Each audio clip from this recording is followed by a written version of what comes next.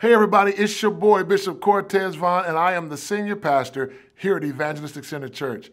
A few months ago, I started digging through some archives, and I found a plethora of VHS tapes. Yes, you heard me correctly, VHS tapes.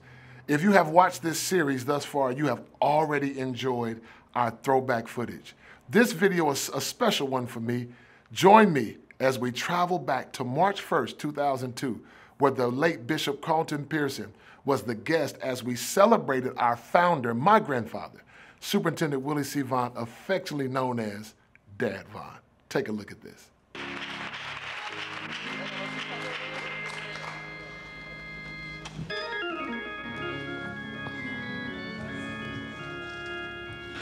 Great is thy faithfulness, oh God, my Father. There is no shadow of turning with thee. Thou changest not, thy compassions, they fail not. As thou hast been, oh, thou forever wilt be. Pardon for sin and a peace that endureth.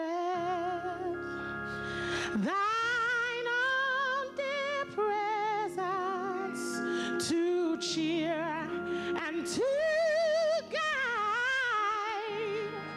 Strength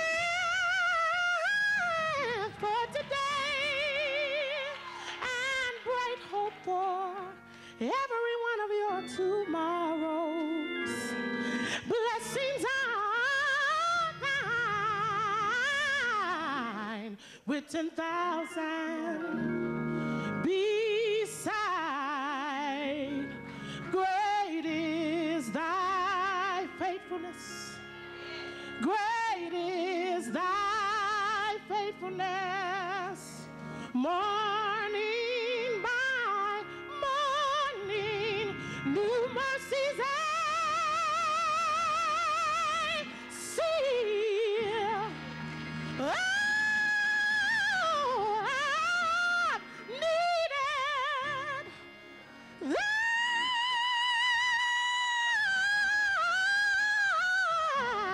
thy hand has provided. Great is thy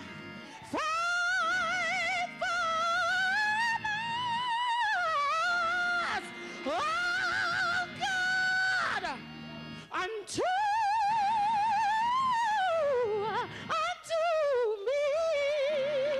Great is thy faithfulness. Thank you, Jesus. Great is thy faithfulness. Morning by morning, new mercies I see.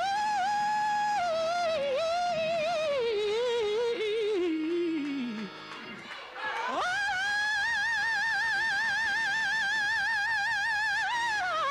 I have needed thy hand has provided.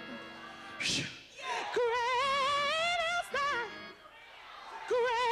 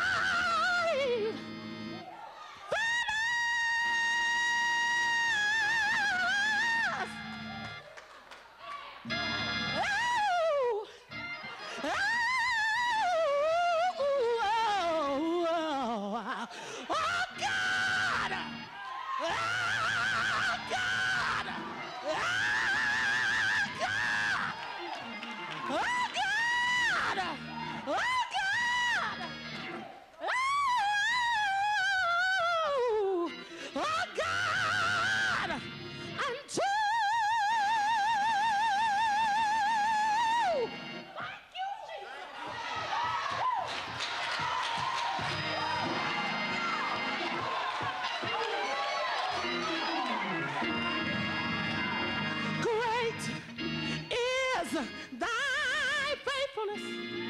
Even when I was unfaithful, Jesus, great is thy faithfulness. I'm so unworthy, Lord. Great is thy faithfulness. He has been faithful to me. Great is thy faithfulness.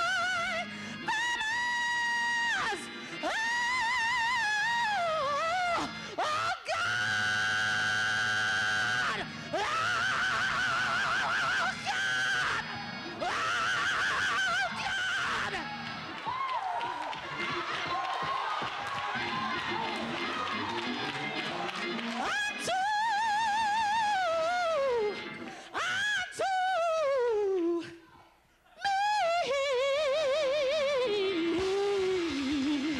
Come on and give him some praise. If he's been faithful to you, clap your hands and tell him thank you. Thank you for your faithfulness.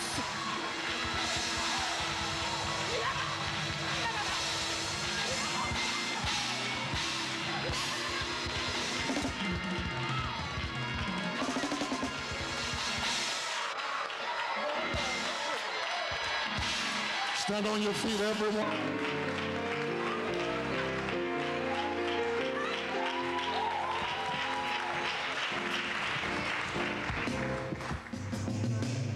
Walk with me, Lord. Walk with me. Walk with me, Lord. Walk with me.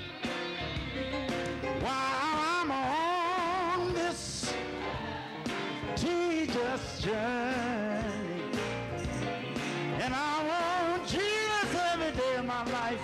I need him to walk with me. Walk with me, Jesus. Please walk with me. Walk with me, Lord. Please walk with me. While I'm on this tedious journey, and I want you every day of my life to walk with me. Be my friend, Jesus. Hey, will you be my friend? Be my friend, Lord. Will you be my friend? Well, I'm on this tedious journey, yes. And I want Jesus every day of my life. I need him to be my friend. Hold my hand, Jesus. Please hold my hand. Hold my hand, Jesus. Will you hold my hand? Well, I'm on this tedious journey, yes. And I want Jesus every day of my life to hold my hand. Walk with me, Jesus. Talk with me, Jesus. Be my friend, Jesus. Hold my hand. Walk with me. Please, Jesus. Yes. Come on. Walk with me. Jesus. Come on, Jesus. I gotta have some help down here. Come on, Jesus. Please, Lord. Yes. Hey. I need him to walk with me. Come on, Jesus. Please walk with me. Be my friend, Jesus. I gotta have some help down here. You said you never leave me. You never forsake me. Jesus. Jesus. I need you in my home, in my marriage, with my children, in my ministry. Jesus, come on, Lord. Hey, walk with me, please. Jesus. How many of you need him to walk with you? Come on, Lord. Hey, let me hear you say, yeah. Say it again, yeah. Yeah, yeah, yeah. Come on, clap them hands and praise the name of the Lord, everybody. Give him glory. Turn to somebody and say, Jesus is the best thing that ever happened to me. Say, I love him with all my heart. And I don't know about you, but I got a feeling that everything's gonna be all right. Come on, tell somebody, I don't know what you're going through. And I don't know what you've been through. But I'm here to tell you by faith that the worst for you is over. Come on, say it by faith. The worst for you is over. Say it again, the worst for you is over. And the best is yet to come. Yeah. How many of you know it's not what you're going through, it's what you're going to? The devil ain't upset with where you are or where you've been, but he's scared to death of where you're going. Tell somebody, I'm on my way to a wealthy place. I'm on my way to a wealthy place. Hey, I'm on my way. My, high five about 3 folks and say, listen, you better watch me closely because I'm going somewhere with this. Glory. Hey. Oh, Lord. Oh. God is a good God.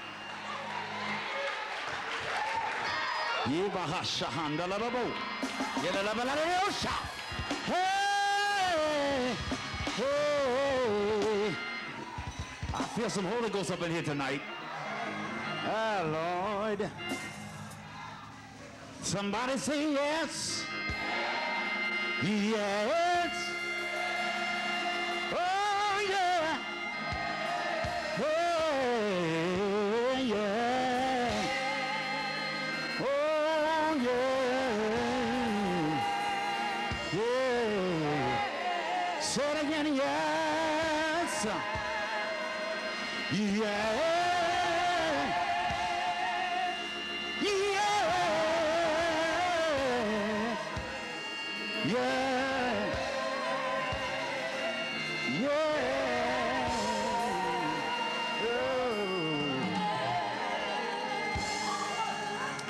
Father, we thank you for your mighty presence among your people, for the sweet anointing of the Holy Ghost, not only breaking but destroying yokes of bondage. You have rebuked the devourer for our sake. My soul doth magnify you. Thank you for your repeated mercies that are new every morning, and continually for the grace that's so amazing. Thank you for these dear saints, your people, who've come out on this cold, stormy night to celebrate your servant, the man of God, our dad, who lending their hearts and their voices and their hands to say thank you for the apostle of God. Thank you for Jesus, whose blood covers our souls and our sin. Thank you for the cleansing, for the deliverance, for the anointing, for forgiveness. Thank you for new starts. Thank you for miracles happening in our families right now, in our homes that we left tonight, for major breakthroughs. Every mockery of the devil, every manipulative thing he has done to upset your people, we rebuke it now in Jesus' name and cast the devil out of the minds of all. Loose him here tonight. Loose our families, every marriage, every financial situation, every mind game the devil plays. We come against it right now by the power of God. Take your hands off. Take your hands off in Jesus' name. Thank you that you've gone ahead of us to prepare the way, and that all things work together for good to those of us who love you and are called according to your purpose. Let the blessing of the Lord make us rich tonight, adding no sorrow to it. In Jesus' name. Everybody say hallelujah. Hallelujah. Come on, say it again, hallelujah. Hallelujah. Thank the Lord. Amen. Amen. Bless you. Thank you. Be seated. God is a good God.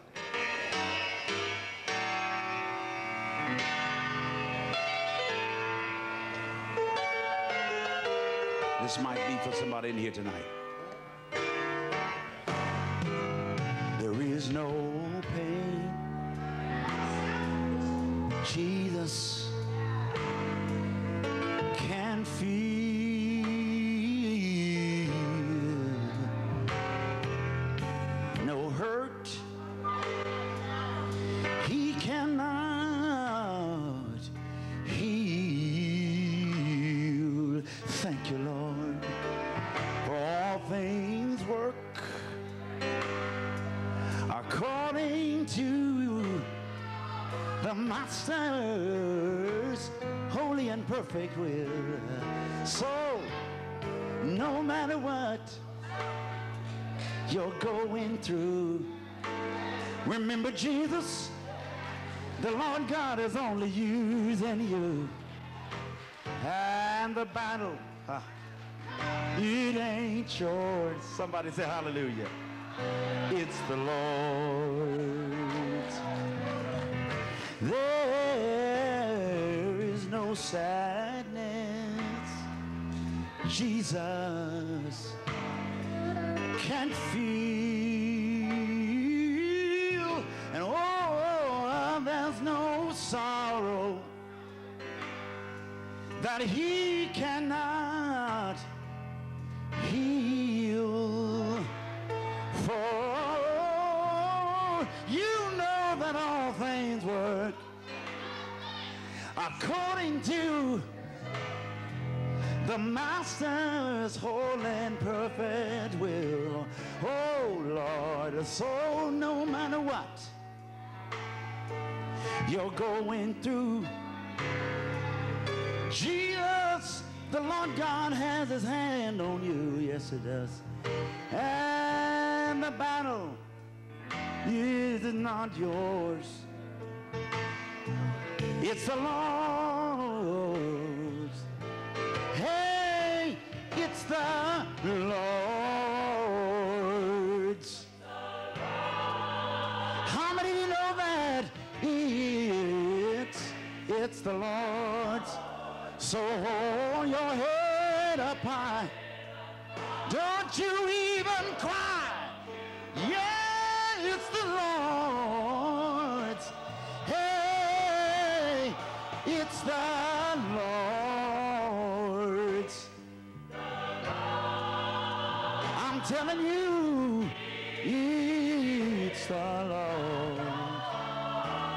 So no matter what you're going through, remember Jesus, the Lord is only using you.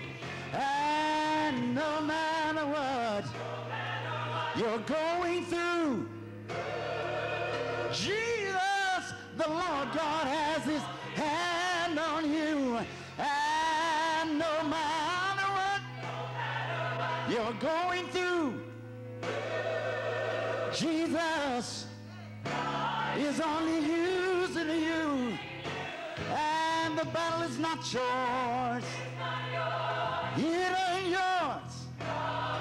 Say it ain't mine. It ain't mine. Give it to Jesus. Give it to Jesus. You need to lay it at the foot of the cross. Yeah. It ain't yours. The battle is not yours. It's the Lord. Yes, it is. Come on, tell him, yeah. How many of you got something you need to throw at the altar tonight? Think about your son, your daughter, your mother, your father, your brother, sister, somebody somewhere. The devil's trying to mock somebody in here tonight. You've been holding on and praying and believing God, and the devil's trying to make a mockery of your faith because the doctor just told you you have a tumor or a growth, or you have a wayward son or daughter, and you've been doing all this praying and all this fasting, and now the enemy is telling you it's not working. But just say the battle is the Lord's. Come on, look at somebody and say the battle is the Lord's. Say it, amen this time. I'm giving it to Jesus. It's going to be all right. I'm not worried about a thing. God has it all together. The best for me is yet to come. It ain't mine. It ain't yours. It ain't yours. It ain't yours. It ain't yours. The battle, it's not yours. It's the Lord.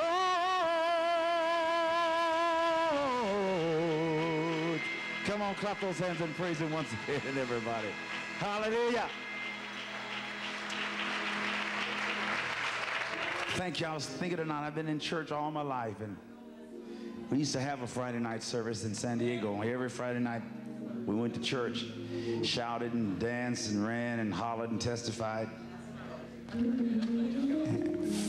I'm going to be, but I've been 40 for going on 9 years.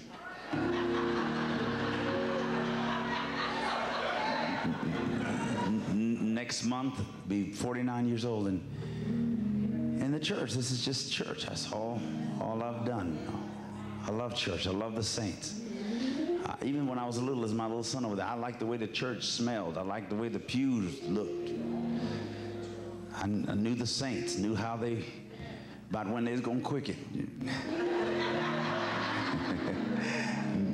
Knew it with the testimony. I could say it for them almost. But I loved it. I've always loved it. And here I am after all these years. Couldn't hardly wait to get here. I was tired, but still couldn't hardly wait to get here and to see you tonight and feel you, feel the anointing. In the choir, when I came in there, I think the choir was singing. And when I came in downstairs, I could feel it way down there.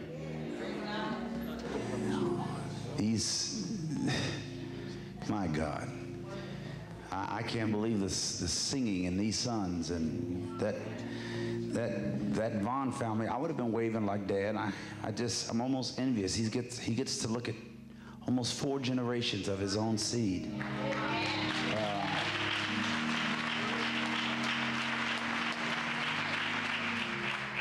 That's just you couldn't ask for more.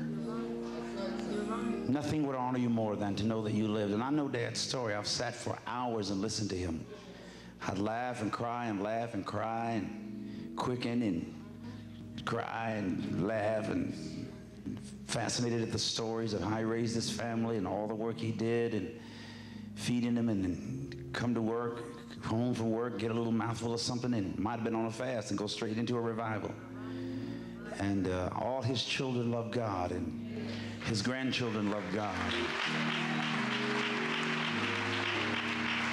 And he gets to live and see this and see what his son is doing and his sons are doing and all this property and all these buildings and all the glory and all these churches overseas and all the things he lived and dreamed about and talked about and believed for and watched for, that he gets to see it with his own eyes. He could be up in heaven looking down, but the Lord let him see it here. Tremendous. Thank God that Dad Vaughn is alive and well on the earth today.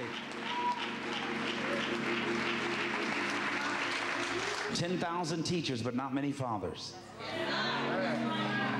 Not many fathers.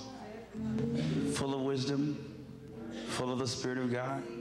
Always has that little twinkle in his eyes. A little sweet smile. He's just precious. He's just precious. And isn't it wonderful that you don't wait till he dies to celebrate him and honor him?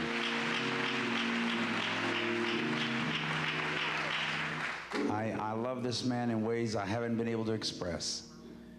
And I adore him and respect him and honor him. And God brought him into my life almost 20 years ago. God gave him prophetic utterances. And God gave him the wise counsel to share with me.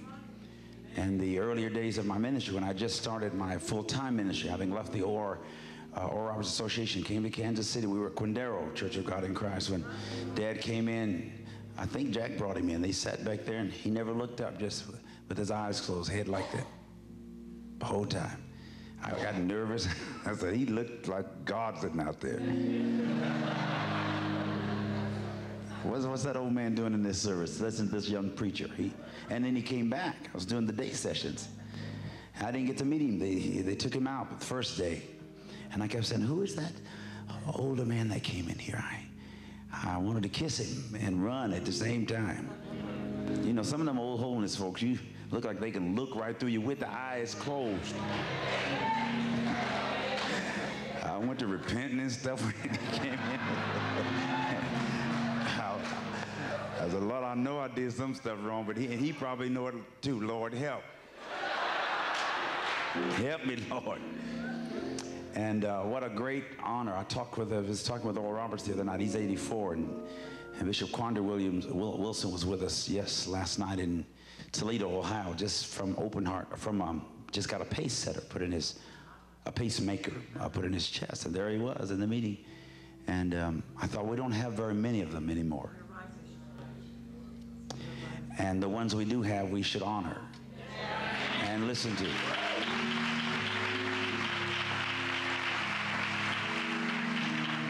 And I've been missing. I call. Dad talks for days on the phone. You can't hardly get off, but I miss it. I've been empty without hearing his voice. I need to hear him more. I need to hear all I can. Hear his stories. Some of them I didn't heard before, but they sound good every time. If you look at the Gospels, so many of the stories were repeated. Because God wants you to hear it more than once. And every time I hear it, I get something I didn't get before. That's the one phone number I know I can call at any hour. And it's the only one I have called at all hours of the night. Sometimes I just want him to cast the devil out of me for a few minutes. Dad, I love you. It's such an honor to be here tonight. I so appreciate. I saw your daughter just rub your head and kiss you a minute ago. I know it. I'm so thankful that God has given all his children such love for him and such respect for him. They honor this man. All his sons and daughters honor him. And it's not something he has to demand. They stand up when he comes in the room, and he still rules, you know. He's as he would say, he's decaying. He's decaying. We are princes, but this man is left here to watch a generation transition. He came through the millennium and the decade and the century to watch us, didn't he, Jack? To watch us go where we're going. And I thought about him the other night. I was preaching in Memphis at the convocation on the very night that Oral Roberts and I went 27 years ago. But I wasn't allowed to speak that night. Oral and I went down on a private jet from the university at Bishop Patterson's invitation, whom I had introduced to Oral Roberts the preceding January. And I wanted the two men to meet. They had never met. So I introduced them in 1972. And so then Bishop J.O. Patterson invited Oral Roberts to come and speak on the last night of the convocation, the Sunday night meeting. So I went. I told this there, and I'll tell it here because Dad's been telling me about the church and stroking my roots. He strokes my roots. He always goes back to my roots and does a lot of root work when I'm with him. And we need that because that's your foundation.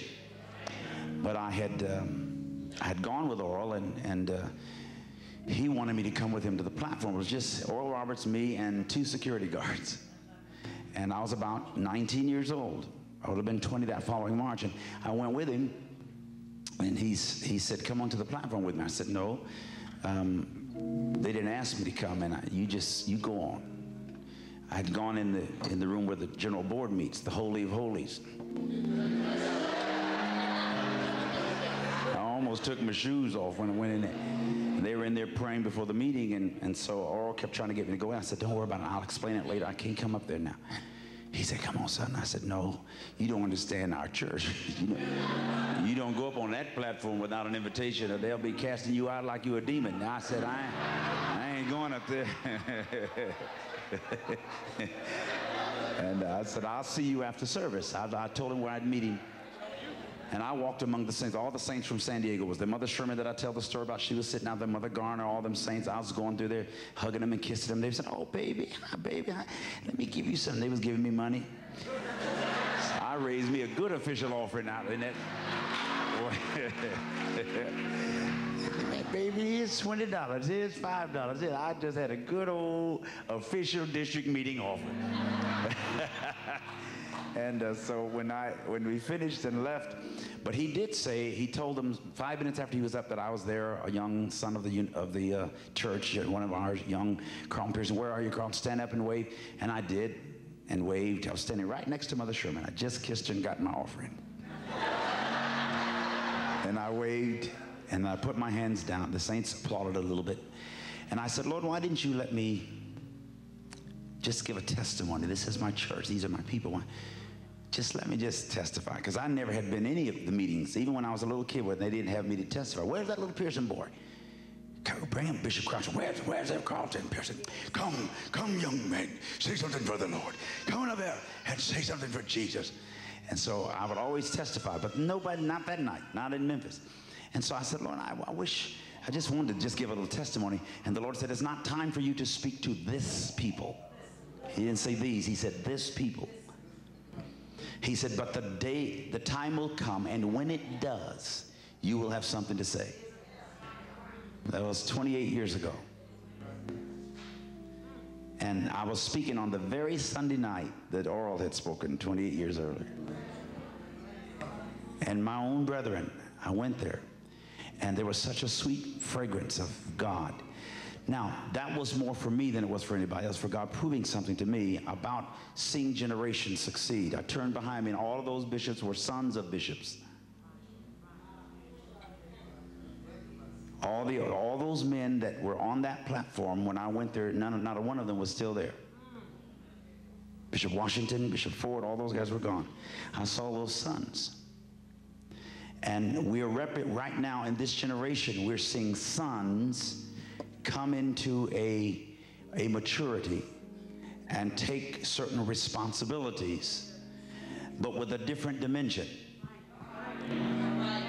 It will be a little easier for us than it was for them. My son's with me tonight, sitting over there. And we flew in. Whenever I charter, I take my son with me if I can. And he's 7 years old. He's a very loving, affectionate son. And my boy goes to private schools. He's been to Disneyland every year, and I didn't go the first time until I was 14 years old. And that's because my 8th grade teacher saw me as a little low-income kid, underprivileged, and gave me and took me there. And my kids have experienced things. So has Jack's sons, and have experienced things that we didn't experience ourselves. I was proud when my mother came home from cleaning some other lady's house with a little pair of breeches that she found, and half a loaf of bread, and a couple of bananas, and some oranges left over. And anybody know what I'm talking about? Some old tennis shoes and something.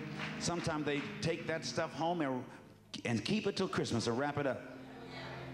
And we were so glad to get them little jeans and shoes, and we didn't care how brand new they was new to us, because we didn't have them. Now, the houses some of y'all live in today, the only time you ever went in a house like that was to clean it, and you know it. With your mother or grandmother or godmother or something. Look at somebody and say, the Lord has brought me from a long way. Come on, tell them, you don't know like I know what the Lord has done for me. My God, and you can't tell it like I can. What the Lord has done for me. He brought me from a long way. Hey, yeah. Just another day that the Lord has kept me. Yeah. So I'm excited to be alive today. I'm excited for what God is doing. Now, I don't know where that sister, is it Rucker? Is your name Rucker too? Just like your dad? I don't know where you've been, girl. From me, I mean, I know everybody else in the world know you, but you dangerous. It is not even. It ain't even fair for folks to sing like that. It just ain't fair. I know it's right, but it don't seem fair. It's dangerous. You ought to have a license to sing like that. That song's. And I don't know if it's Jack Jr., but whatever those Vaughn boys have, that's not just. Those are not just instruments. Those are weapons. You was killing devils with that song. Huh? You get free. There's something that happens in that. Hallelujah. Glory to God. Well, turn to somebody and say one more time, Jesus is the best thing that ever happened to me. I said, I just love him with all my heart. Oh, Lord. Pastor David Smith over at the organ travels with us all over, and wonderful man of God. Elder Jesse Williams, one of our pastoral staff, and I'm about to put him on the pastoral staff at the church, but he's the executive director for the Azusa Fellowship Office and has done wonders there, just does a great job with our fellowship of churches around the world, and he has a pastoral spirit, as Pastor David does, and we just love the church and love God's people. To our brother from all the way from, well, I didn't realize Jack, you didn't tell me it was Benin City. That's where the Idahosas live. I met the king and the chief of that tribe in Benin. I didn't realize you were, Pastor told me he'd been to Africa, and he said Nigeria, but I didn't realize it was Benin City. Do you know that 1 out of 4 black people on this planet are Nigerians? There's something happening in that country. There's a curse that is on that continent that we're breaking. The UN can't break it. The UN can't do what we can do. It's going to have to be Holy Ghost filled African Americans and others with the power of God to go back to the homeland, to the motherland. Are you hearing me? Something is opening up over there in the most unusual way. In the most unusual way, and that God is using, actually using Africans. I'm not actually an African American, I'm an American African. There are African Africans, there are European Africans, there are American Africans. An African African is an African born in Africa that lived in Africa or might live here. He'd be an African American if he lived in Houston because he was born in Africa. We're American Africans. We came over here, and as painful as it was, God had a reason for sending us here. He said, and ships shall go out from me to frighten Cush out of her complacency. There had never been a Colin Powell or an Oprah Winfrey or Bill Cosby or Michael Jackson or Michael Jordan if somebody hadn't have weathered the storm across the sea. 1609 arrived in Virginia. Nobody knew that only for almost 400 years later, out of West Virginia would come a T.D. Jakes.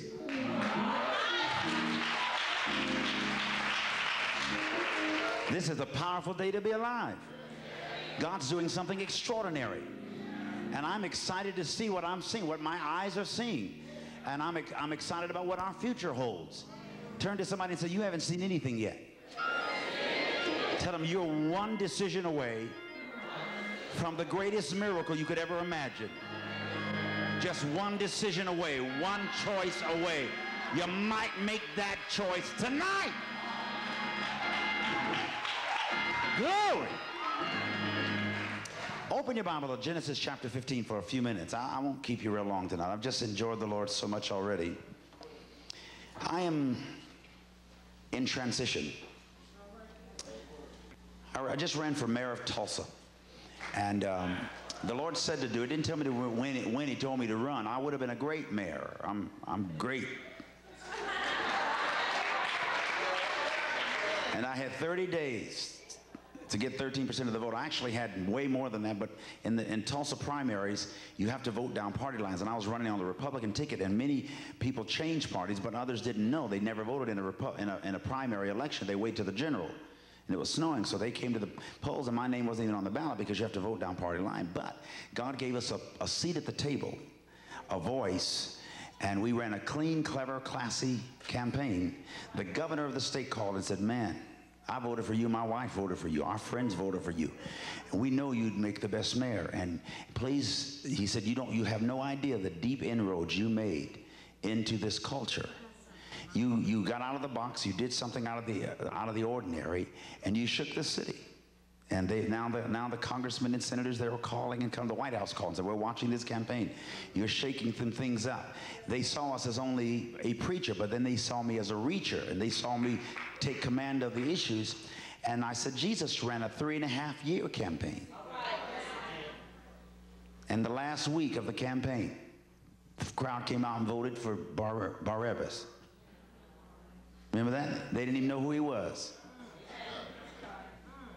With all those miracles, they still voted against Jesus and killed him. But that doesn't mean he wasn't Jesus. He went to Calvary. It was all in line. So I said that, and I'm talking a little bit about getting out of the box tonight. And so let's look at this. After this, chapter 15, the word of the Lord came to Abram in a vision. After this, the word of the Lord, the word there is debar for word, the matter in Hebrew, or cause, an affair, a purpose. The word of the Lord came to Abram. His name is not Abraham yet. It's Abram in a vision. Avram or Avraham or Avrahim. Ab is the word daddy or father. Abba, father. Abram, the word of the Lord came to Abram in visuals, in vision.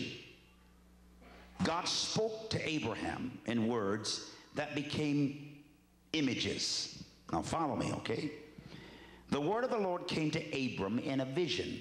And the first thing God said was, don't be afraid, or don't be frightened, don't be alarmed. When you get a vision from God, if it's really from God, initially it will scare you. Because it is so big, it seems so impossible. It's something that you could not possibly do on your own. He'll show you things that almost make you feel stupid to tell somebody. You feel like you're bragging by even saying it. After this, the word of the Lord came to Abram in visuals, in perceptions, in his imagination. Do not be afraid. I am your shield, your very great reward. Exceeding great reward. If you see that in Hebrew, it means your rapidly increasing money. That's what the Hebrew would actually translate in those words. But Avram said, "O Lord, what can you give me since I remain childless?" When do you hear a man complain about not having kids? His name was Avrim, Abba, father, and he has no children. So he's experiencing an identity crisis. My name is the Father is on high, or the exalted Father, and I don't have any children. It's like being called Christian, which means anointed ones, and have no anointing. It's being called anointed and your faith ain't working. I'm finding out that all over the world now, Christians are experiencing some kind of an identity crisis. You believe certain things and you don't see it happening. You know certain things and yet it's not really realized in your life. I believe in a God who does miracles, but it's been a long time since you saw one. You believe in a God who owns the cattle upon 1,000 hills, and the hills upon the cattle, and you can't pay your rent. You're struggling in areas. You believe in God for your children. The enemy is dangling things in front of you, mocking you today because of something you know in your innermost being is a possibility, but it probably you think won't happen. So Abram's going through this same thing. My name is Father, and I have no children. And so you say, Father, what can you do for me since I am unproductive? Maybe you have a talent similar, but you don't have a recording contract. Maybe you have gifts and you've written songs and poems, and you've designed things, and nobody really recognizes what's in you yet. That don't happen overnight.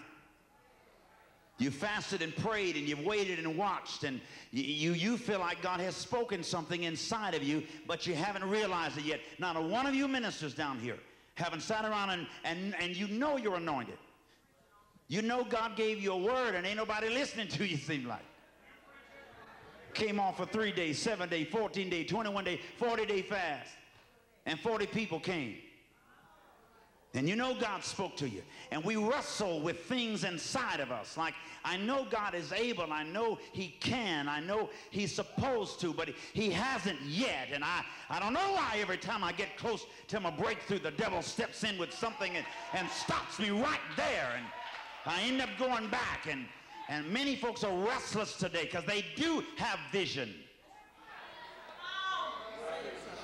But they haven't realized it. And I want to tell you tonight, you're just about to step in to the realization of things you've almost forgotten God told you were going to happen in your life.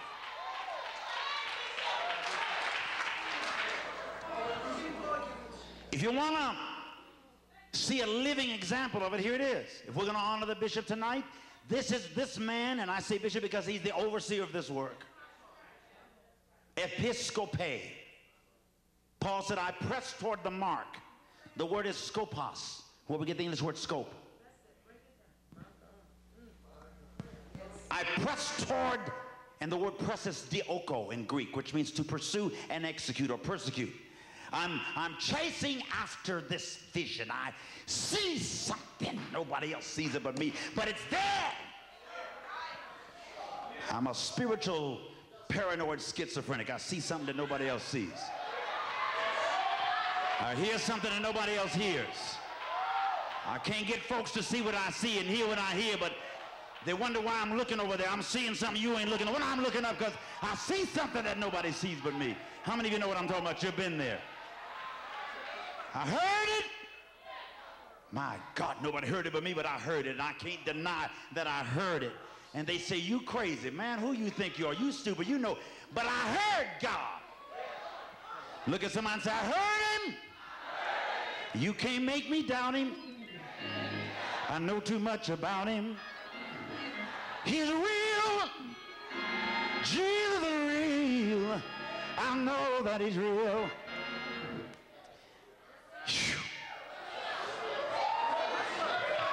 Abram said, Lord, what can you give me? Since I am unproductive, what can you give me or make me, or what appointment, what can you ascribe to me or assign to me since I remain childless? I'm unproductive. I don't have no children. And the one who will inherit my estate, my legacy, is Eliezer of Damascus, my right-hand man. And Abram said, you've given me no children, God. So servant in my household be my heir. You've given me no children, Lord. I want kids. I want a building. I want to realize a dream. I want a business. I want to realize a home, a family. I want my degree. I want my contract to record. I want something. I got an itch that can't nothing scratch but yes. It's like fire shut up in my bones. I get mad. I get tired. Folks make me sick.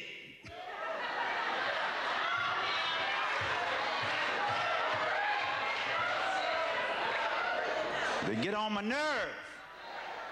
Some folks, you want to kill him and tell God you found him dead. You know what I'm saying? They rubs me the wrong way. They worry me. They don't have vision. They suck the energy out of me. They dry me out. They beat on me. I don't. You ever been on the phone talking to somebody when you hung up the phone, seemed like you was weak? You was empty and hollow, and you was talking to your mother or your brother or your best friend or your husband or your wife or them children. Let me tell you what being unequally yoked is. It's not just hanging out with folks that don't believe in Jesus. Being unequally yoked is hanging out with folks who don't believe in your potential.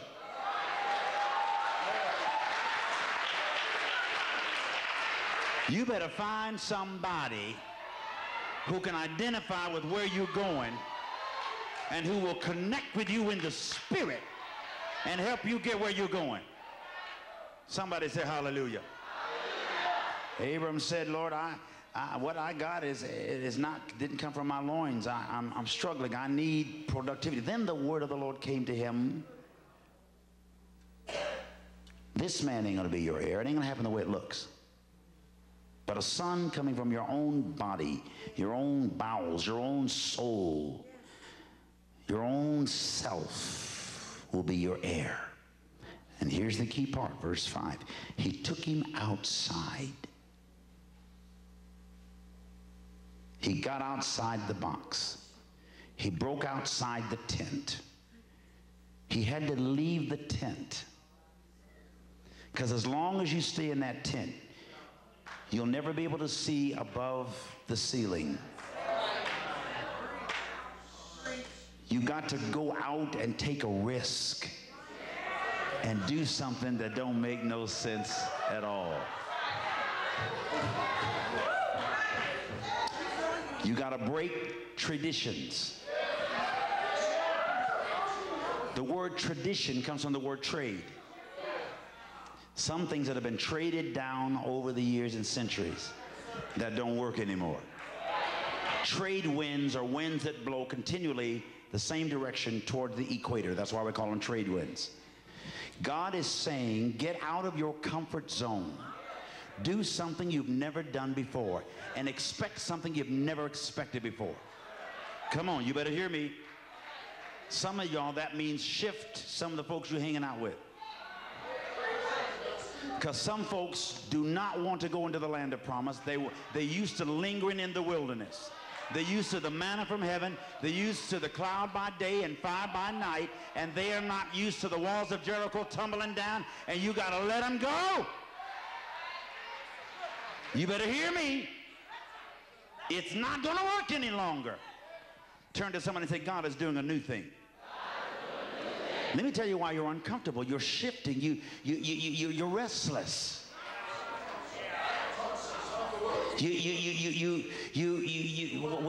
Some folks say, well, why don't you just go? I can't. I got something's happening inside of me. Preachers, any of you that are in turn with God, you're just, yeah, what is it? I went to church, I ate, I did what I do, but I don't feel comfortable with this. What is happening? Something's coming down the pike. I gotta go somewhere. Remember, God will always show you the land of promise while you're still living in Egypt.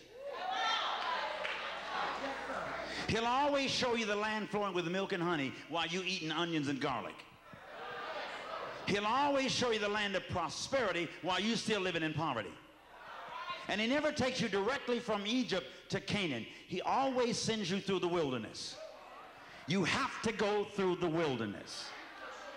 He sends you through the wilderness because he does not want Egypt in Canaan. He sends you through the wilderness to wash Egypt out of your mind. The Bible said he sent them through the wilderness to test their hearts, to see what's in there. He sends you through that dry place, but he feeds you. He spoon feeds you, hand feeds you with manna from heaven. But then there comes a time when the manna stops falling and you can't see a cloud by day and fire by night. You gotta go. The word of the Lord came to him in a vision. Now let me tell you something.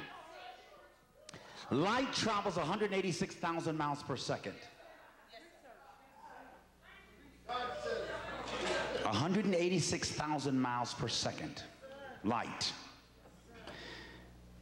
A light year is the distance that light can travel in 1 year at that speed. Something like 17 trillion miles. Sound, on the other hand, travels only 1,100 feet. Sometimes it takes years to get to you. But when he shows you something, instantly the vision is there.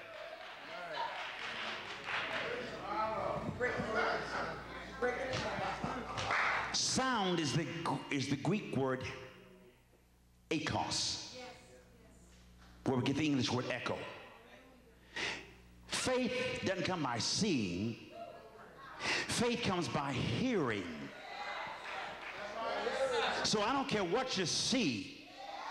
If you ain't heard from God, you can't believe for it.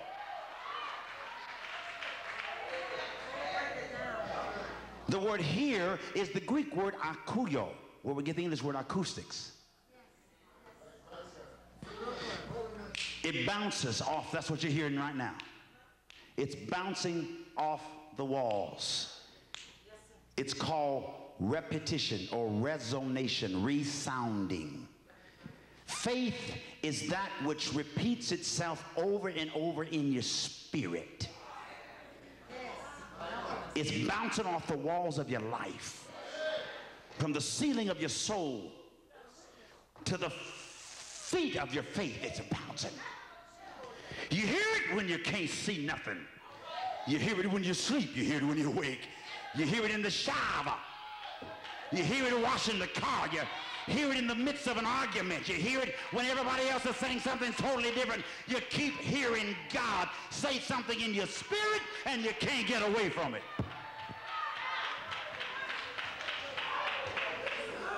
Faith cometh by hearing. When I say echo, let me tell you something. That's why I say we're not just human beings looking for spiritual experiences. We are spirits having an earthly encounter. You have a mind, you have a body, but you are a spirit.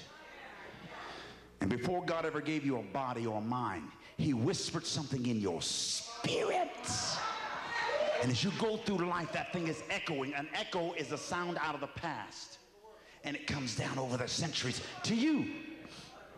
And when it hits you, it's like, oh, that's always been there. It's been in your spirit, but your ears just caught it. And once he said it, then here comes the vision. That's why many of you pastors can stand and give a word and tell the folks what the Lord showed you. And they just look like they nod, but they ain't heard and seen nothing. You get so frustrated. That's why sometimes pastors or leaders seem a little bit aloof. They can't hang out with everybody all the time, and you know, they get permission to go among you and laugh, and then then you got to get away because you start hearing something. You slip into that quiet place. That's what happened to Moses. He was up on the mountain in the presence of God. Been up there about a month and 10 days. I heard Dad Vaughn said it, and it left the church in the hands of the assistant pastor. He couldn't keep it a month and a half. Aaron.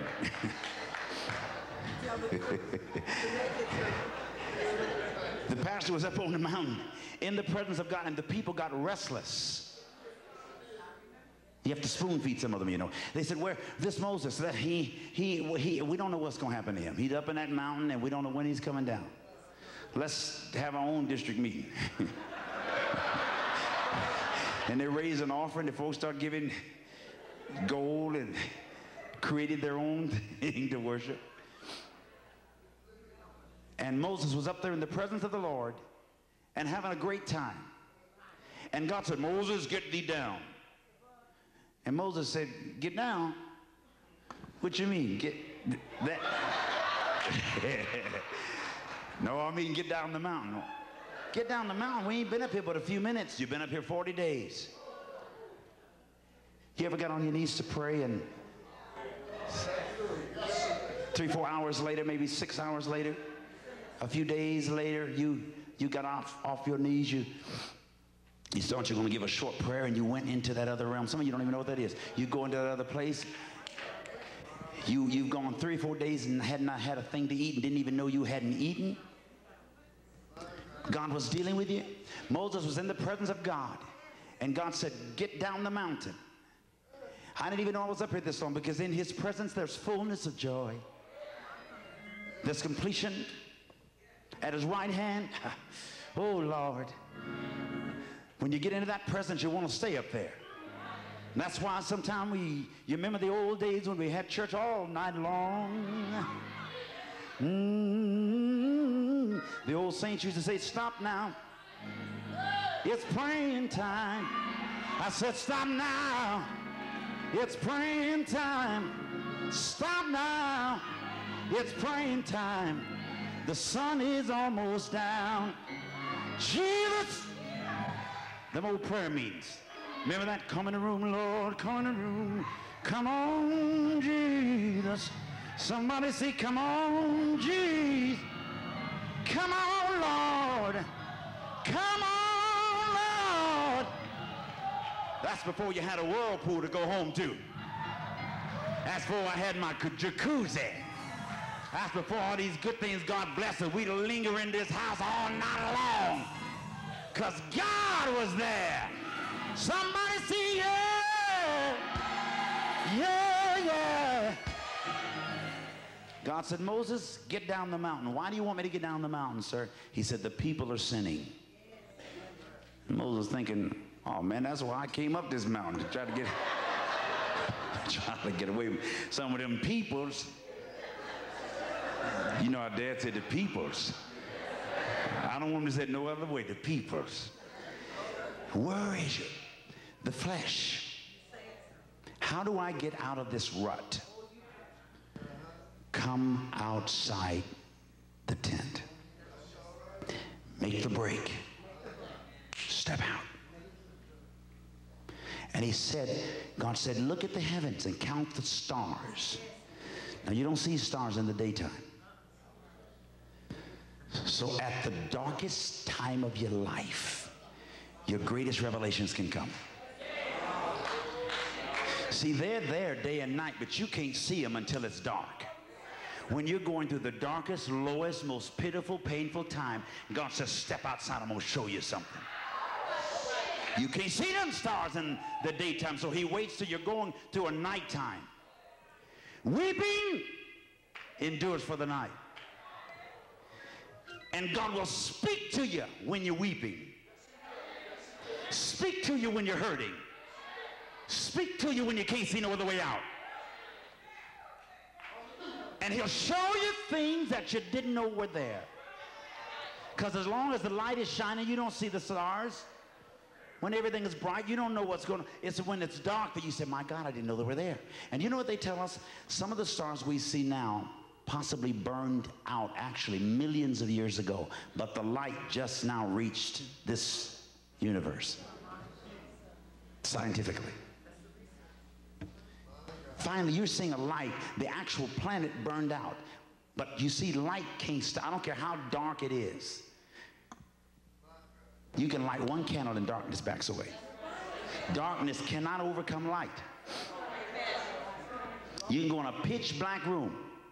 Now, this room has got the lights on. I don't care how much darkness comes in here. It can't overcome the light as long as the light is shining.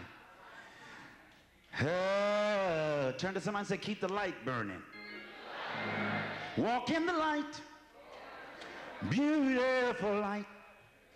Come where the dewdrops of mercy shine bright. Shine all around us by day and by night. Jesus, the light of the world. Come on, sing it with me, come on. And let us walk in beautiful light. Come where the dewdrops, come where the mercy shine bright. Shine all around us by day and by night. Jesus, the light of.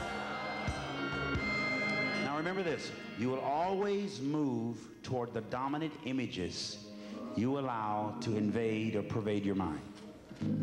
I'm almost finished. Emotion is the power that attracts. Emotion is energy in motion. What you fear most, you will ultimately experience. You will experience what you fear. But by the same token, what you faith most, you will experience. Images are like magnets. If you see yourself with a tumor and a growth and a divorce and sickness and poverty and death, perception is the ultimate reality, not necessarily the ultimate truth.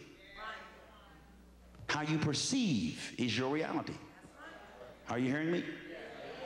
So you be careful what you allow to dominate your thinking. In order to change your thinking, you got to shift where you are. Come outside and see something you didn't know was there.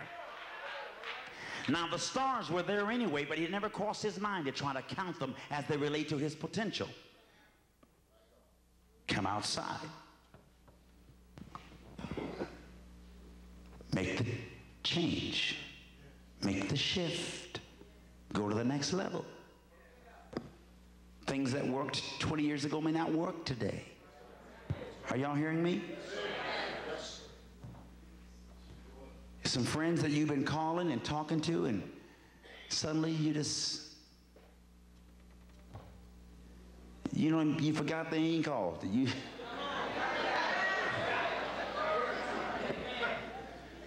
ain't gonna hang out with them no more, and they ain't gonna hang out with you.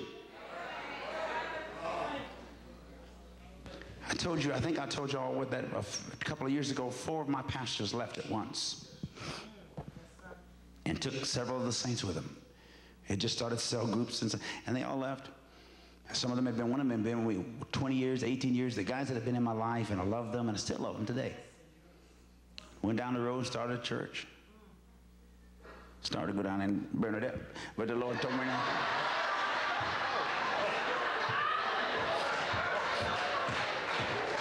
You know how it is in holiness. We were in such holiness. I was raised in it. I'm 4th generation, so we didn't even know how to cuss. I wanted to go take some cussing classes just to learn how to cuss somebody out. I started to offer some cussing classes in my school of ministry.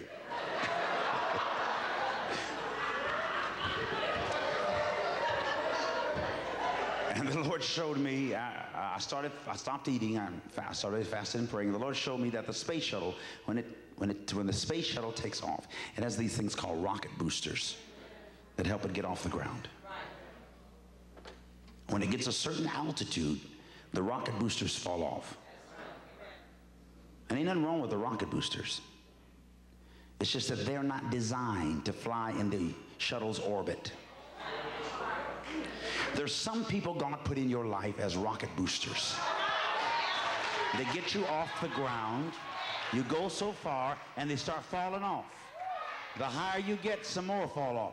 Don't get mad at them, and ain't nothing wrong with them, but they're not designed to fly in your orbit. Where you're going, they can't go. They ain't supposed to go. They don't even want to go. Let them go. Look at somebody and say, let it go, let it go, let it go. It served its purpose. Don't get mad about it. They're not designed for your orbit.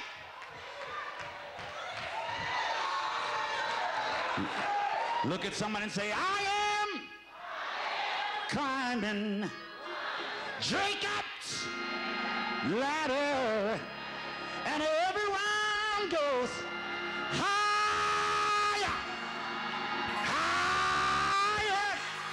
I'm moving on up a little higher. How many ready to go a little higher? How far? Somebody say, I'm going on up that ladder. I'm climbing on up to where God would have me to go. My God, I see something nobody sees. I'm going somewhere nobody else is going. I hear what God is saying in my life, and no weapon formed against me will prosper. Glory. Glory. Tell somebody, I'm on my way to a wealthy place. Come on, say it again. I'm on my way to a wealthy place. I'm on my way to a wealthy place. You may not go with me, but I'm going anyway.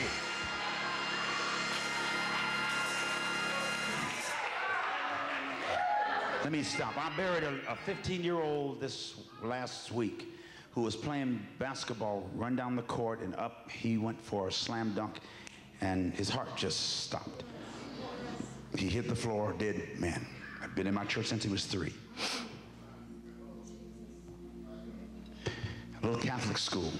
Well, one of the most prominent Catholic school in our city. And so I had to eulogize him, and they came by the thousands. And man, our church was packed with all these Catholic kids and Catholic priests. And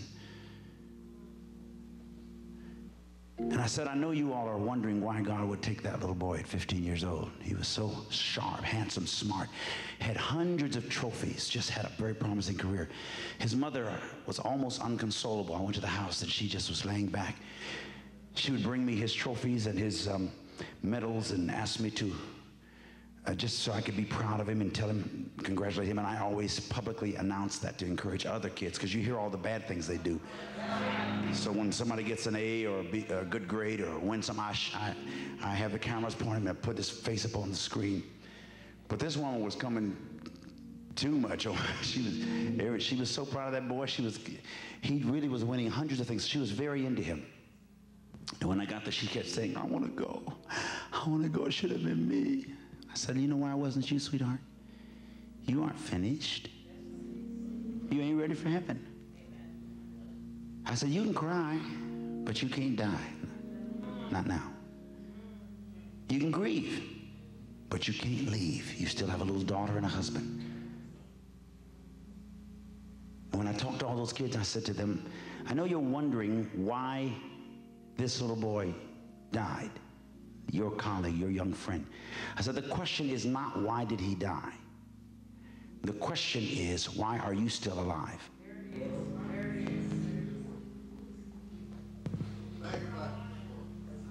Between our realities and God's absolutes, there's an obscure place where people get trapped or entrapped.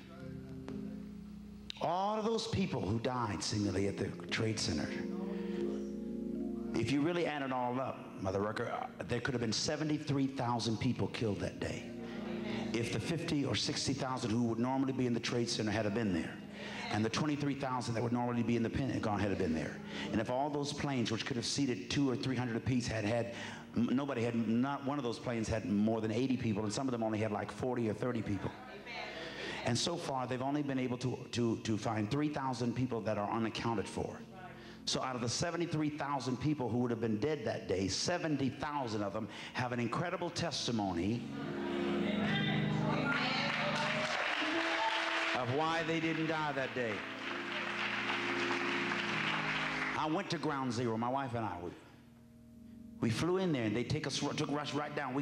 We saw the broken glass. We saw the soot on the statues and hundreds of stores with broken glass, and the mannequins there with soot and ashes all over them, and rows of shoes and shoe stores with ash all over them, and everybody was walking like in slow motion. You could smell the stench, Dad, of decaying flesh, because rats and birds got to some of the bodies before the emergency rescue workers did.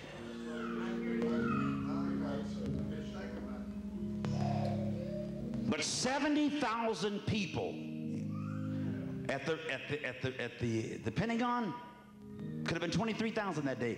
123, I think, got killed.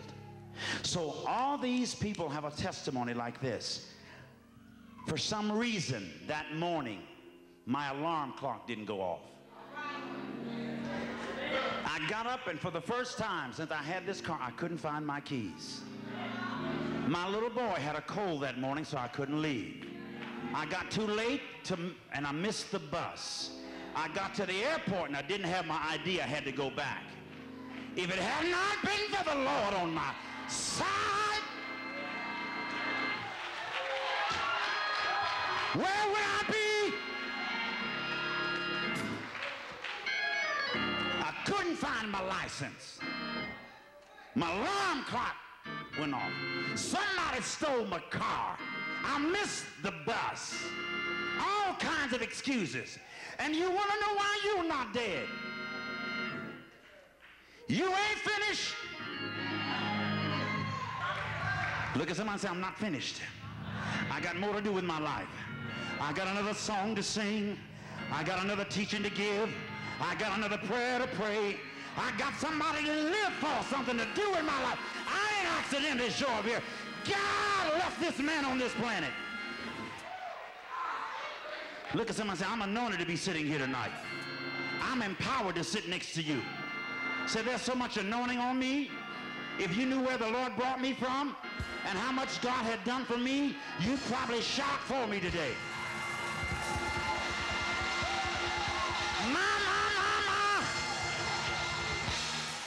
Tell him, if you knew how much God had invested in me, You probably pay me to let you sit next to me. I got anointing on me. God is all over my life. God is all over my soul. God kept me here. No weapon, say it. No weapon formed against me shall prosper. It's not by might, not by power, but by my spirit, says the Lord. Yeah, yeah. Come on, clap your hands, clap your hands, clap your hands. Clap your hands, all ye people. Shout to the Lord with a voice of triumph. Shout to the Lord with a voice of triumph. Shout to the Lord with a voice of triumph. Hey, hey. Come on, nudge somebody and say, I'm on a mission here. I'm on an assignment here. God's ordering my steps. My steps are ordered by the Lord. Where he leads me, I will follow. And I can run through a troop and leap over some walls, and demons tremble when I wake up in the morning. Hey! Oh, I feel the Holy Ghost. Say it, assignment, assignment, assignment. I'm on an assignment. I'm chasing after a vision. God has showed me something. Stand on your feet all over this building. Levántense. Stand up for just a moment. There is so much destiny and so much power and so much anointing in here.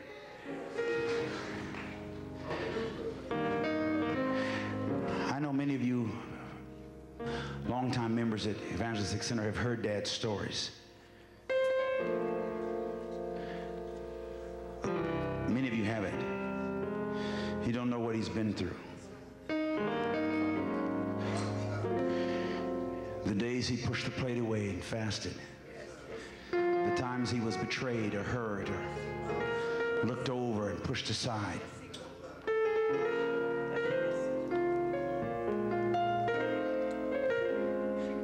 Kiss one of the babies and have to give another one a whipping.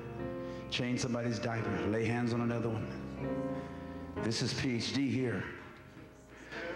Who has no formal education. He has many vocational and natural skills. He's millionaire quality.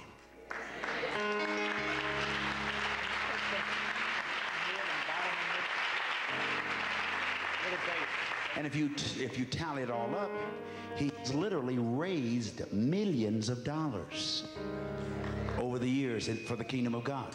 It ain't in his pocket, but that doesn't mean he didn't generate it with churches and reports and offerings and tithing, just the tithing and feeding babies.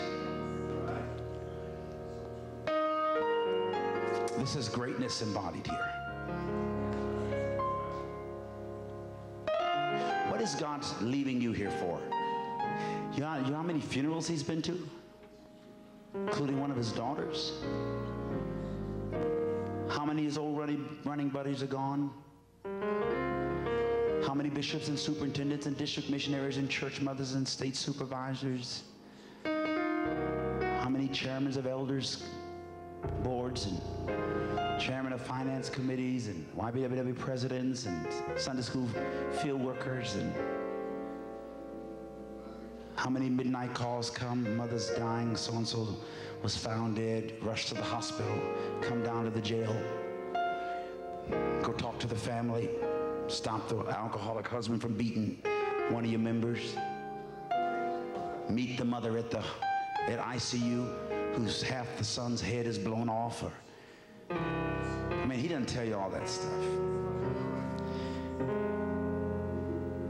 Sometimes he had to counsel and comfort somebody in a very unhappy situation when he was wondering how he was going to feed his kids. Coming out to the church, rain, sleet, or snow.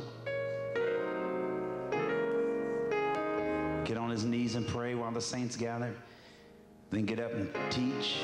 Then raise the offering. Then have the altar call and try to cast a few devils out. Lay hands on the sick, anoint them with oil. Push the plate away. He never thought a thing of it.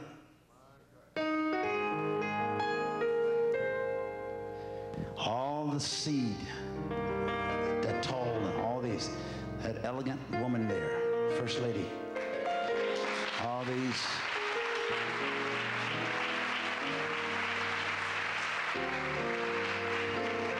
Only God. Only God. Preachers' kids, they think we're privileged, but we go through something others don't understand. Now, she's singing under the anointing, but she could be bitter and angry and rebellious and have gone to the world. She didn't have to stay with holiness and stay with the Lord. She might have run up on Mama crying one night.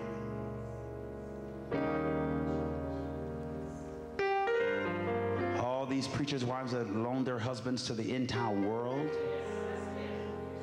I saw them come to church with brushes and combs and a tambourine and a Bible, braiding one of them girls' hair, what them little bags that the ladies carry when babies are born, with diaper bags with bottles and stuff, a tambourine. I saw Mother Peterson cutting, combing hair and quickening it. You know, them mamas would, some of them had a switch or a bell. Some of them slap you side the head and speak in tongues. I saw them testifying. A whole row of 15 kids. I want to thank and praise the Lord for being here tonight. I thank the Lord for my life. I thank the Lord for Papa upside there and said, hey, thank you, Jesus. Wonderful Savior. Thank God for my life. I'm going to beat you when we get home, Junior. Hey, thank you. Y'all know what I'm talking about. Give you a little slap upside the head and then prophesy a full-fledged hog killing when you get home. Folks mistreat you, and because of holiness, you won't tell them off. You won't talk back to them. A lot of our people die of cancer. Many of the spouses, they have internalized and pushed down so much pain and hurt and anger. Turning the other cheek. Don't want to upset the house. And that's gnawing and eating. It was one thing to give it to the Lord, another thing to give it to your liver. You thought you gave it to the Lord, but it went to the liver, and it ate the liver away, and they're dead today. Y'all, you hear what I'm saying? Most of our pain is historical. It comes out of our past. It hurts. Sometimes somebody told you when you were a little kid that your nose was flat, or that you were slow, or you were fast, or you were shy. You have to be careful what you say to your babies. You can't say, but he's just a little shy. He's to himself. Because you plant that in his or her mind. I was the fourth child of 7 that were born to my mother and 6 who are alive. So by the time they got to me, wasn't nobody rejoicing. Sometimes the middle children are the more achievers. They're more sort of because they're trying to prove something. When the first one was born, everybody was rejoicing. Boy or girl. Pictures galore. Second one was born, in my family it was a boy, so they had excited about my brother. Then my sister came. By the time I came, somebody threw me over in the corner, put me a hand-me-down pacifier in my mouth and said, make it on your own, boy. They don't even have no baby pictures of me, brother. They ain't got none. 2 little baby pictures, little teeny ones, and I ain't got no clothes on. I'm a little teeny thing on the bed over there. Sometimes the middle child, or even the last child, is struggling to find affirmation, validation. Somebody tell me it's all right for me to be here. Especially if they didn't expect me. Your mama's little mistake, your daddy's little mistake. They do internalize that, and they start believing they're a little mistake. My wife heard her daddy say he loved her for the first time that she could recall the week he died. He was an alcoholic. He was very physically and verbally violent and abusive to his mother. She had been abused, not by him, but as a child. So when you marry somebody, you marry everything they've been through.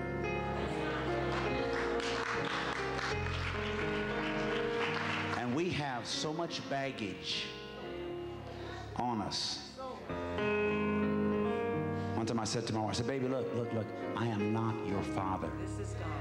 And she said, and I am not your mama.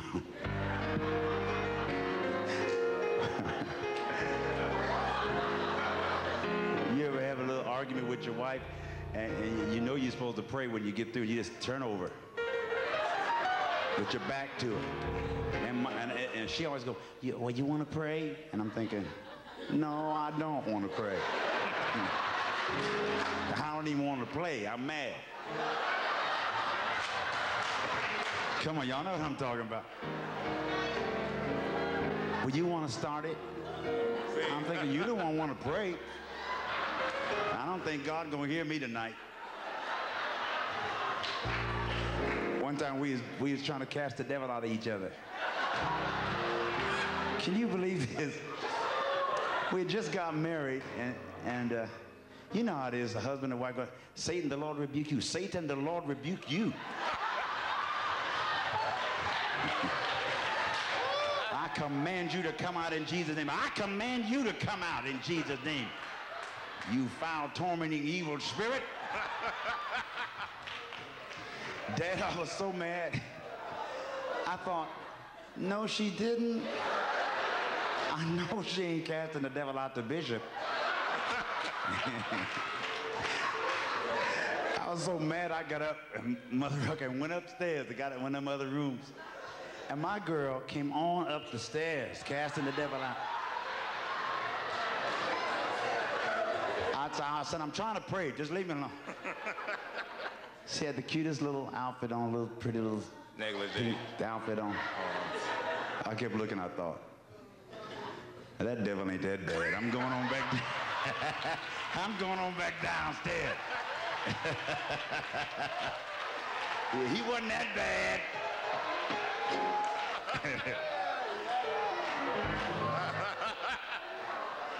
And he stayed in both of us. Ain't that beautiful? Wrap your arms around yourself. Marriage is not just the coming together of two lives. It can be the collision of two histories. Marriage and ministry and family. And you administrate, you're an employer, you're a community activist, you're a humanitarian. I want to restore to you lost visions now as I pray. God's going to give it back to you.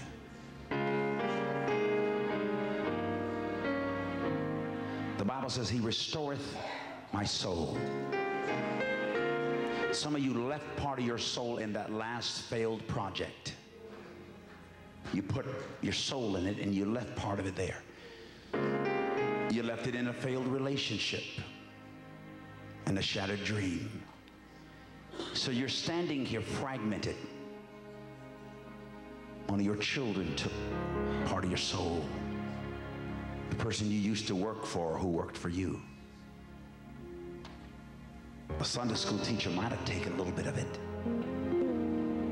You can't hardly stand because some of your soul is scattered here and yon with all your experience. So get it back tonight in the name of Jesus. He restoreth my soul for his name's sake. No more fragmentation, no more partial being. In the name of Jesus, the power of the Holy Ghost come upon you right now in the deliverance of God. Speak. Loose, woman. The Lord deliver you now and set you free. Cast the devil out of your mind in Jesus' name. Broken hearts, broken homes, nervous tension and stress. What they're calling post-traumatic stress. Addicted to adrenaline, addicted to hyped up fears. Loose!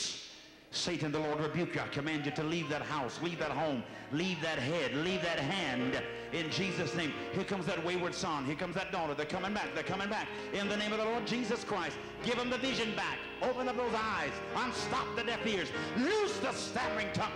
Bring peace of mind.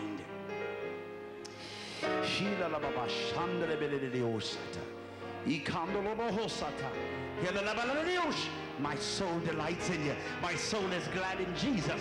I give you praise. Hallelujah. Come on, get those hands up in his presence. Receive the blessing of the Lord that maketh rich and addeth no sorrow. Every home, every heart, the business, the body. God is doing it. God is doing it. God is doing it.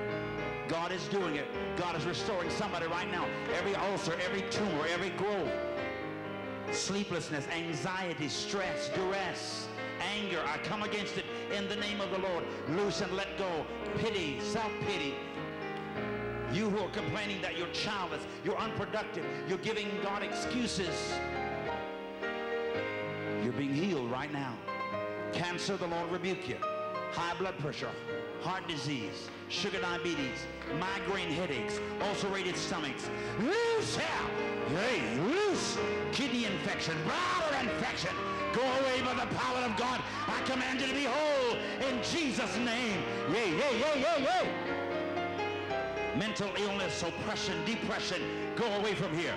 Get out of that house. Financial crisis, spirit of debt, spirit of poverty. I break you, I bind you, I cast you out and off now. Hey, hey, in the name of Jesus. Come on, shake yourself and get free. Shake yourself. Come on, choir, shake yourself. Let it go, in the name of Jesus. Let it go, let it go.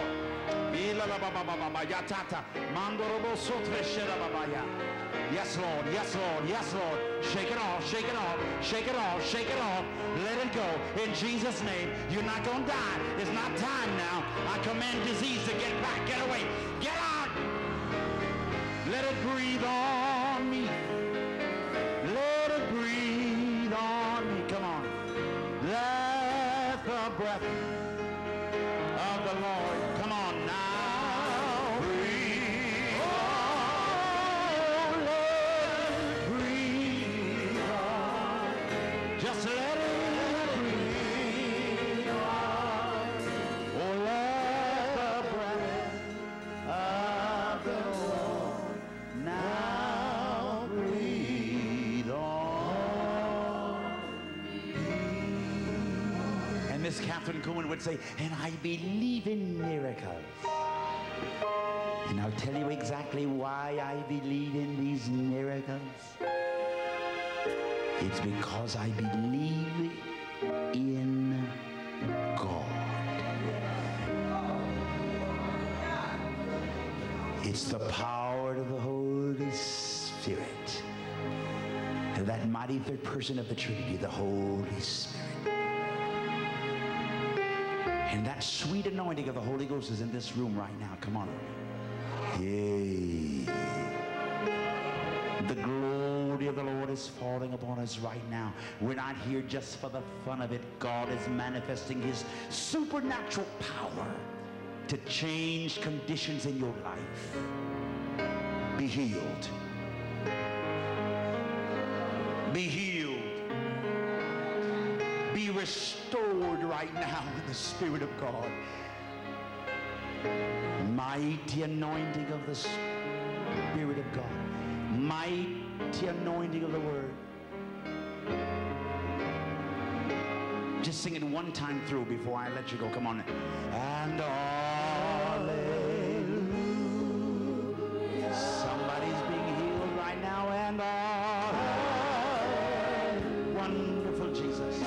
Move by your Spirit and by your power and by your blood. Fill this room with your mighty anointing. Supernatural miracles.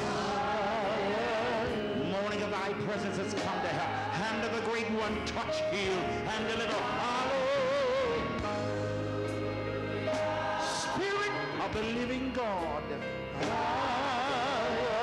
And I believe in miracles. I believe in the supernatural presence and the supernatural power. Come on. And Jesus is Lord. Sing it. And Jesus is Lord.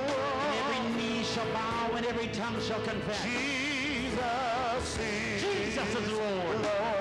Heaven and earth and under the earth. And Jesus is. Tumors and cysts and growth, headaches and heartaches. Jesus is. And oh,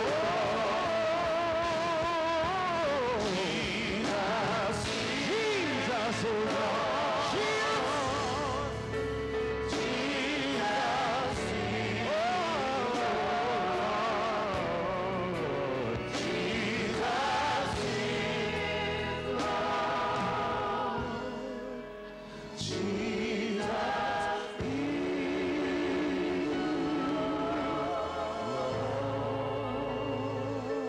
Love him with all of your heart. Love him with all your heart. Hallelujah. Turn to somebody and say, your life will never be the same. Now look at me. One time I preached a sermon titled, All Stressed Up and No Place to Go. Look at me.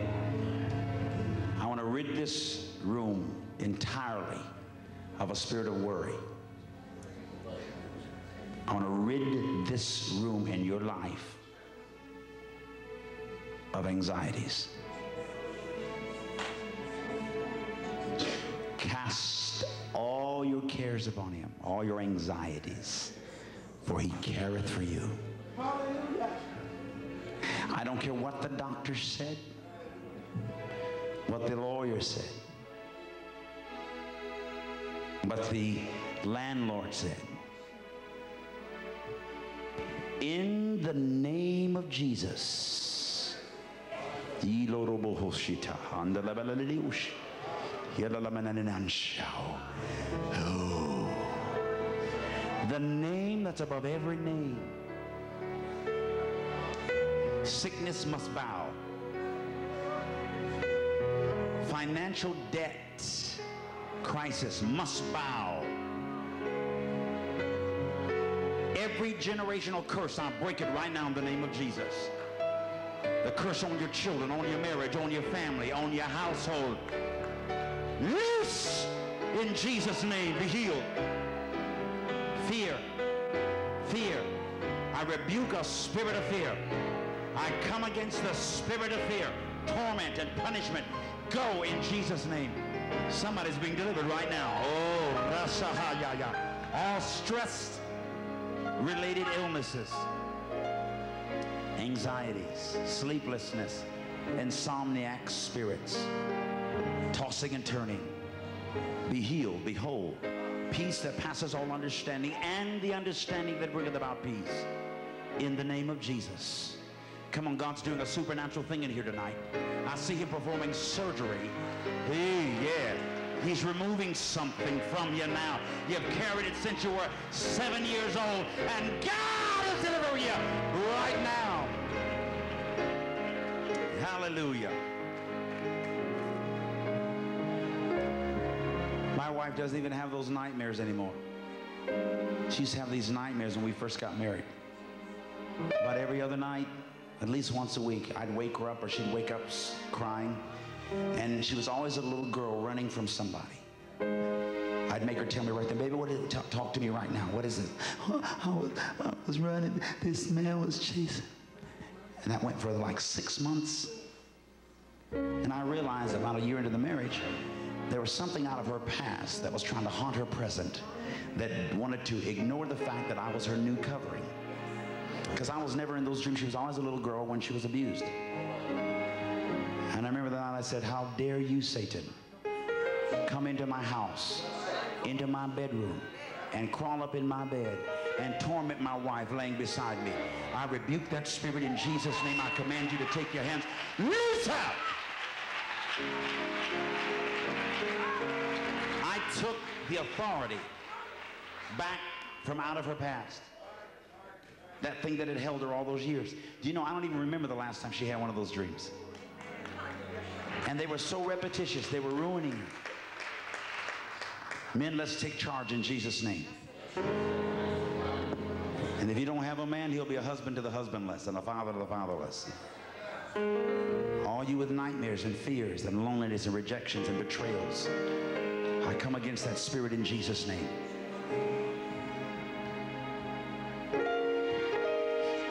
And the last thing I want to say is don't expect it to happen business as usual. It ain't going to happen that way. He is about to blow your natural mind, I'm telling you. Oh, my. New. Hey!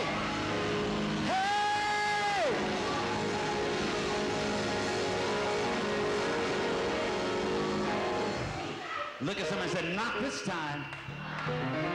God's going to do a new thing. So if you're wasting your emotions being disappointed because it didn't happen the way you thought it was, welcome the new day. God's gonna do it his way. Oh, I feel a shot. My. Come on, how many of you want a crazy miracle? I mean a miracle that don't make no sense at all. I mean something that's almost stupid. I want you to give God 30 seconds of crazy praise. I mean lose your natural mind. Just give God the praise. Come on.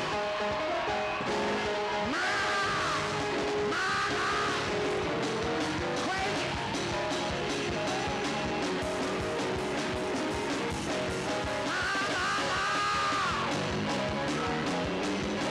Crazy boy. Come on. 15 seconds more. Hey! Crazy. It's out tonight. Give him glory. Watch what he does.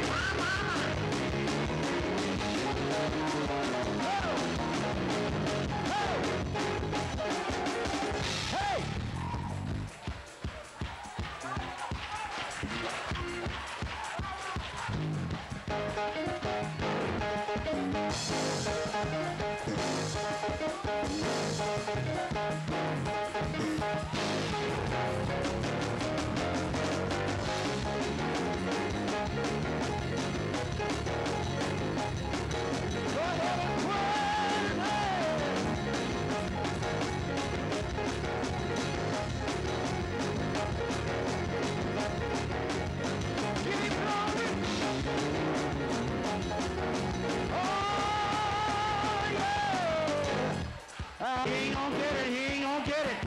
Yeah, he ain't gonna get it. Praise him.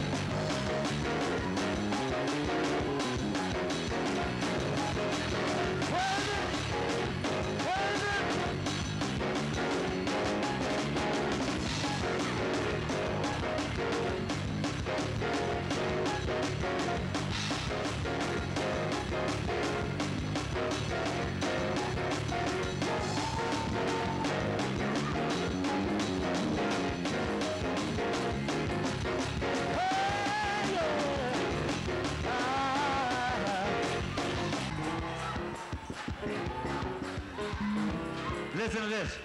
A few years ago, the Lord told me, I want you to begin to praise me, not for what you've worked for, not even for what you wanted for. I want you to praise me for what you've been waiting for.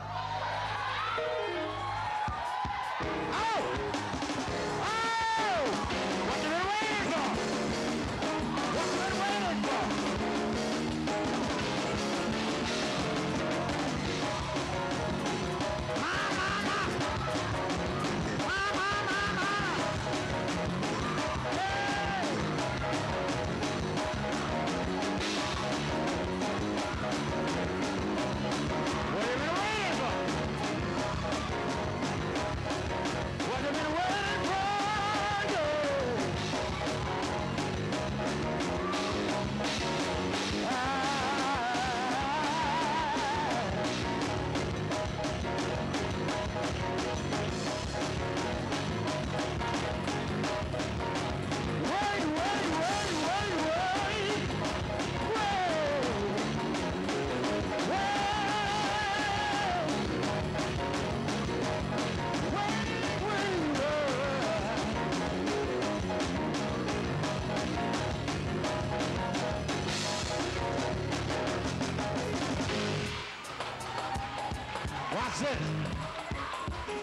somebody, say, excuse me for getting happy, but you don't know what I've been waiting for. You don't know how long I've been waiting for it. And God's about to give me what I've been waiting for. Hey!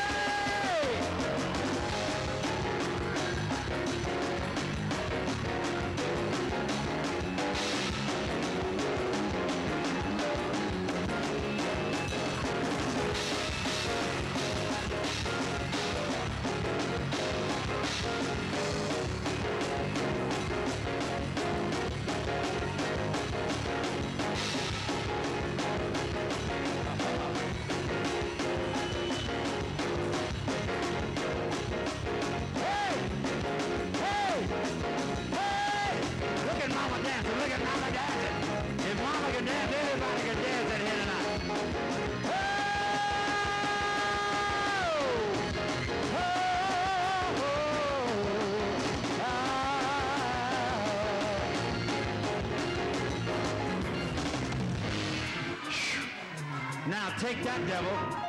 Say, take that, devil. Come on, what you gonna do in my shout, devil? What you gonna do in my praise, devil? What you gonna do with that, devil? Glory! My.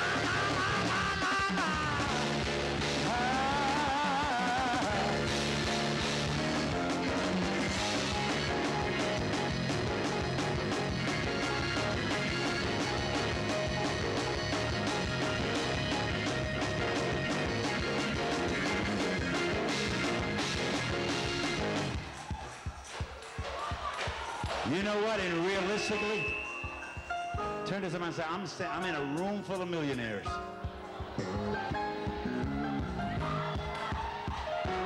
Millionaires. Prosperous. Blessed. Tell somebody, say, I'm blessed. I'm rich. And by faith, I am debt-free. Debt-free.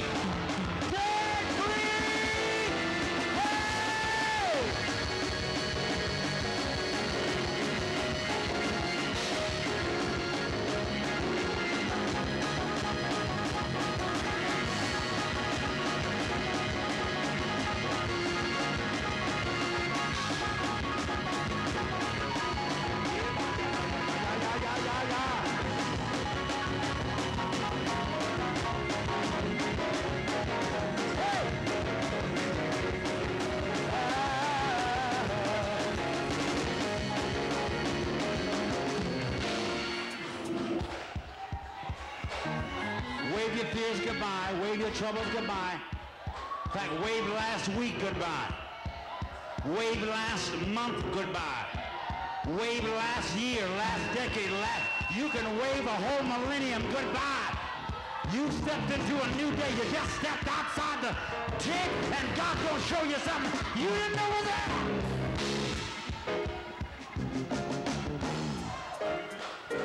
Let me tell you how simple this is going to be. Not one star that Abraham counted that night was new. They had been there every night for centuries. But God made him notice them.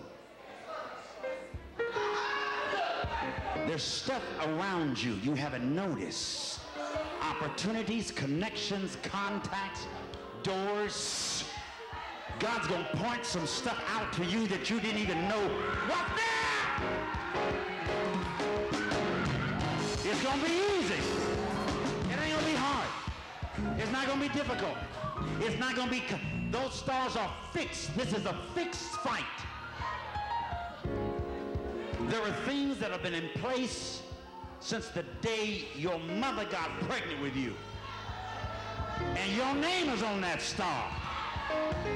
Your name is on that miracle. And listen, folks have talked you out of it before. But I'm telling you, this thing is so sovereign, nobody is going to be able to talk you out of it or walk you. You're going to get it this time.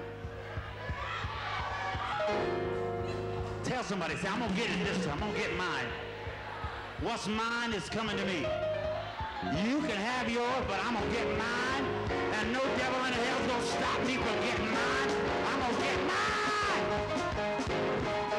Oh, I feel another shot. One more time, give me glory. Glory.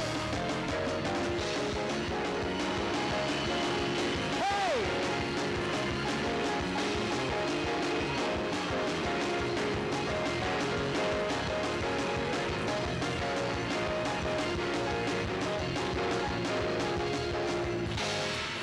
All right, my God.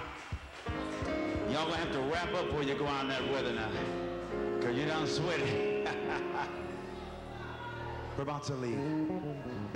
Under this anointing and the fertility of the ground that's here, prepare your heart for a sacrifice toward the ministry that you have just received.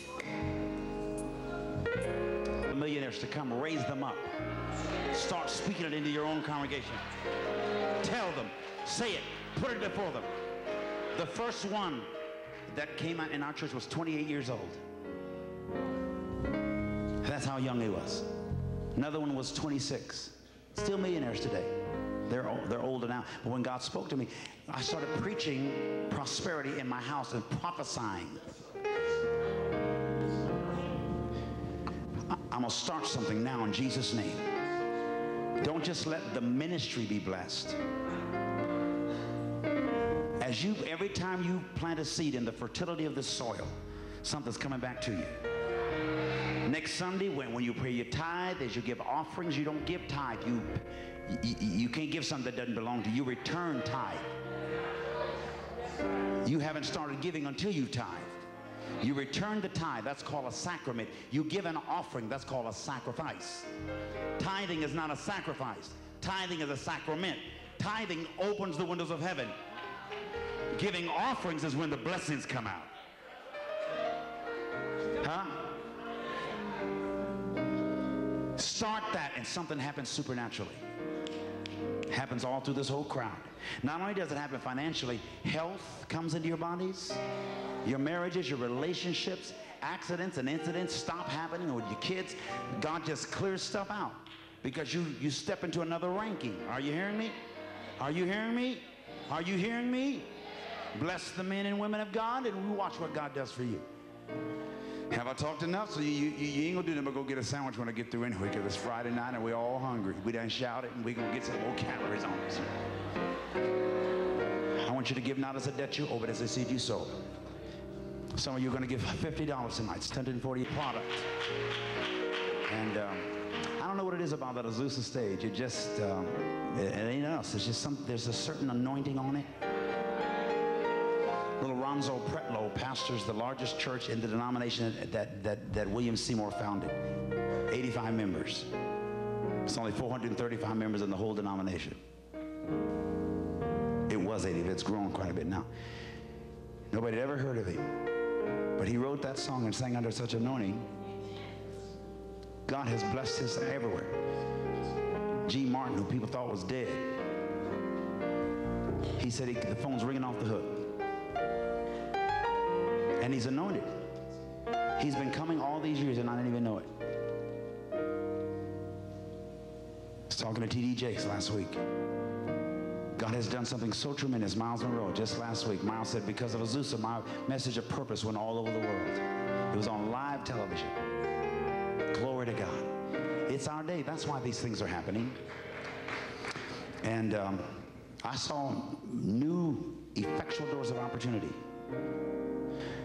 You've just scratched the surface. Let me tell you, this life we live in, especially in the recording industry, is very frustrating. It's when you have gifts and talents. There's just so many record companies. It's just crazy things happen. But you're about to hit a certain vein. You've already hit it in the anointing. You've hit it in the spirit. Now you're going to hit it in the natural. The same, as easy it is for you to roll your voice and sing and cut. Doors are not, you're not going to have to touch them. It's like going, you know, you go to the grocery store, when you step on that pad, the door just come open. That's what's fixing to happen to you. You watch. That's what's fixing to happen to you.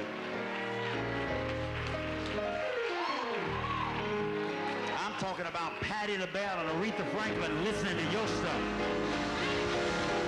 Hey! It's going to bring them back in. it's going to bring them back in. They're going to listen to your stuff, and it's going to bring them back in. We just scratching the surface of the revival that's coming. You don't know the hurt, the rejection, the betrayal, how folks steal from you, lie on you, take your money and cheat, and that stuff's fixing to stop for you. I'm telling you now, girl. It's over, it's over, it's over, it's over, it's over! And yet it just began. How it's going to be over and just begin at the same time. We'll do what he said he would. Thank you. Thank you. Oh, thank you. Sarah. Hey, girl. We'll come through by. Said he would do. Thank you. Wow, can you believe it? Thank you so much for watching this special presentation from our Lookback series. Although we traveled back in time, we pray that this service encouraged you, as the good news of Jesus Christ is always timeless. Our vision is to help people know God, find freedom, discover purpose, and ultimately make a difference so that we and you can live a better life. And if you would like to partner with us by giving, you can text ECIM with your giving amount to 7797 or visit our website, ecinternational.org. Also, be sure to like and subscribe. Check out all of our other content. Our services begin every Sunday at 10 a.m. Central Standard Time. Now, you go out and live a better life.